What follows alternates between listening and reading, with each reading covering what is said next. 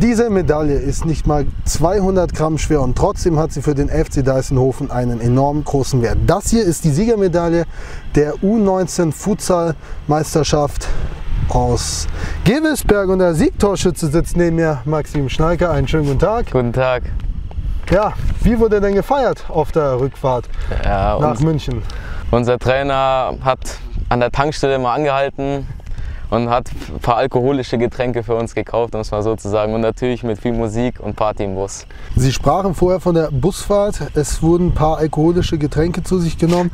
Wie war die Busfahrt sonst so? Muss ja lang gewesen sein und die Nacht dementsprechend kurz.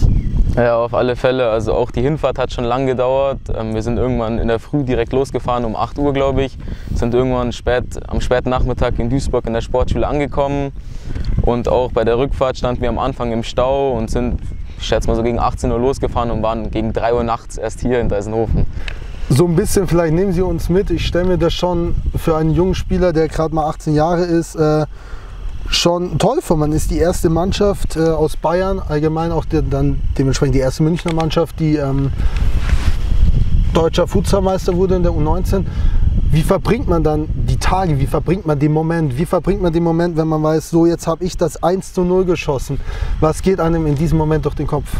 Ja, den Moment, glaube ich, werde ich mein Leben lang nie vergessen. Eppingen hatte bestimmt 200 Fans in der Halle, die waren dann auf einmal komplett ruhig. Nur noch unsere Eltern haben gefeiert und ich sehe nur, unsere Bank ist ausgerastet. Alle Spieler, die am Feld sind zu mir gesprintet und wir haben uns einfach gefeiert. Und im Moment und beim Abpfiff dann, das konnte man eigentlich gar nicht so begreifen, auch die Tage danach nicht, dass man jetzt wirklich deutscher Meister ist. Das ist eigentlich unfassbar für so einen Verein wie Deisenhofen. So 5 Tage später sitzen Sie jetzt hier. Es wurde in den letzten Tagen viel berichtet über Deisenhofen in den Medien. Wie gehen Sie jetzt damit um? Ist ja immer noch, also ich würde sagen, Sie sind noch im Feiermodus, oder? Ja, natürlich, es ist immer noch aktuell. Man kriegt immer noch viele Glückwünsche aus Freundeskreisen, von der Familie.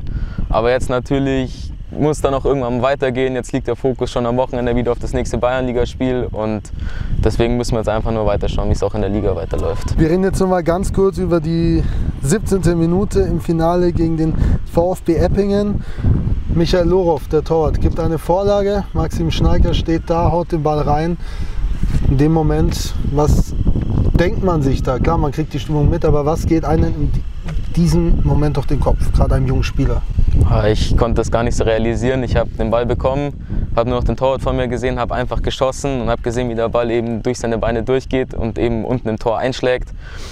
Und in dem Moment konnte ich das gar nicht realisieren. Ich habe gar nicht gewusst, dass überhaupt noch 50 Sekunden zu spielen waren. Dann habe ich auf die Uhr geschaut, dann habe ich gewusst, noch 50 Sekunden, da sind wir tatsächlich deutscher Meister, womit eigentlich niemand gerechnet hatte mit dem Team, mit der Mannschaft. Und es war einfach unfassbar und dann haben wir das eben über die Zeit gebracht und dann, glaube ich, sind bei jedem alle Dämme gebrochen. Zur Mannschaft kommen wir gleich. Was bedeutet Ihnen persönlich jetzt mehr, der Titel? Also diese Medaille oder ist es doch eher das Tor? Auf jeden Fall die Medaille. Also ich denke mal, wir haben das Ganze, wir sind deutscher Meister nur durch Mannschaftsleistung geworden und nicht durch einzelne Spieler. Natürlich haben einzelne Spieler, wie zum Beispiel jetzt der Kasim, der ist der beste Spieler geworden, überragende Leistung gemacht, aber ich glaube, wir stehen da immer zu 5 auf dem Parkett und jeder hat gespielt und ich denke, nur so kannst du deutscher Meister werden in dem Fall. Zu einem wichtigen Spieler kommen wir auch gleich, der die deutsche Meisterschaft eben nicht miterlebt hat. Das war Marvin Appiah-Korang, einer der ein wichtiger Bestandteil, wurde ja bei der Süddeutschen Meisterschaft bester Spieler. Welche Motivation hat er jetzt speziell noch dieser Mannschaft gegeben, um doch noch irgendwie die letzten Akzente zu setzen, um am Ende die Medaille zu holen? Ja, für Marvin war das, glaube ich, erstmal unglaublich bitter, weil er war bei der Süddeutschen der beste Spieler des Turniers und ich glaube, er hat sich auch riesig gefreut, wie wir alle, auf die deutsche Meisterschaft. Aber ich glaube, das war dann nur noch mehr ein Ansporn für uns als Mannschaft, eben das Ding für Marvin zu holen, weil wir haben zwischenzeitlich immer mit ihm gefacetimed, haben ihm alles gesagt, wie es läuft und alles. Und im Endeffekt haben wir das Ding eigentlich für Marvin gewonnen. Weil ich glaube, dass für ihn, dass er nicht dabei war, war sehr schlimm für ihn. Und deswegen ist es umso schöner, dass wir das Ding eben für ihn gewonnen haben. Ihr Mitspieler Kasim hatte gesagt, wir denken an Marvin, wenn wir gewinnen. Waren Sie bereits schon bei ihm?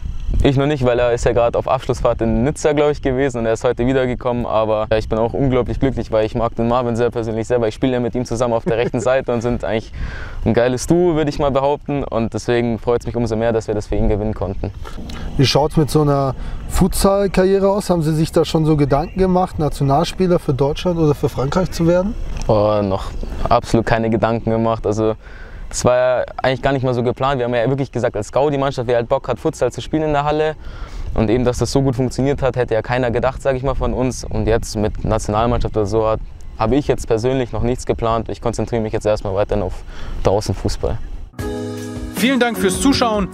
Wenn euch dieses Video gefallen hat, schenkt uns einen Like und kommentiert dieses Video. Um kein Video mehr zu verpassen, abonniert unseren Kanal oder ladet euch einfach die KickTV-App herunter. Vielen Dank fürs Zuschauen.